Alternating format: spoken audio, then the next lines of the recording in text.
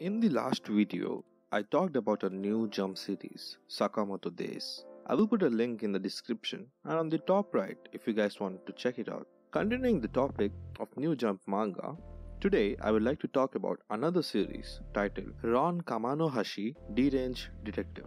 Ron Kamonohashi Deranged Detective is a Shonen Jump Plus manga by Amano Akira, who was the author of a very popular manga called Katekyo Hitman Reborn, which even has an anime adaptation having a whopping 203 episodes. Deranged Detective is a story about the duo of Ron Kamonohashi, who is a private detective with some serious issues, and Totomaru Ishiki, who is pure-hearted but dim police detective. In the beginning of the first chapter, we are shown a detective academy called Blue applauding and praising a student who has just solved a murder mystery. The praises are very high and the audience cannot wait to see how this particular student will solve mysteries once he graduates. And right after, we are shown that the particular student was none other than Ron Kamonohashi himself. In the next page, we skip 5 years, giving us an impression that maybe things didn't go the way they intended. We are now introduced to our second main character, Totomaru Ishiki, who is struggling in the police department, and people around him keep telling him that he is incompetent and not suited for the detective work. Then his co-worker Kiku-san suggests Ishiki to meet a certain private detective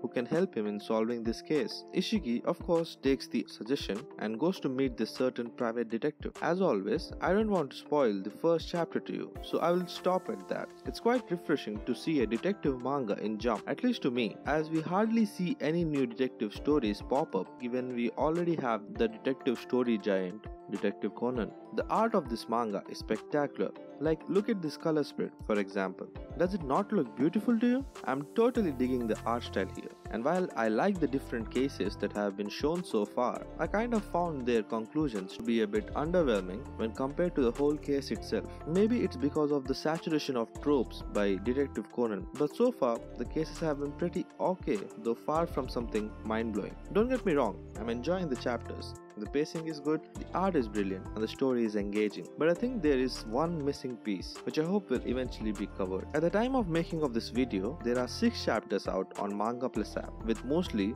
2 chapters per case, which I think is perfect pacing for detective stories. And so, this is another manga that I am following right now, and let's see how that goes. This concludes my first impression and recommendation on yet another new Jump series. What do you think of this manga? Was it entertaining or not? Let me know in the comments down below.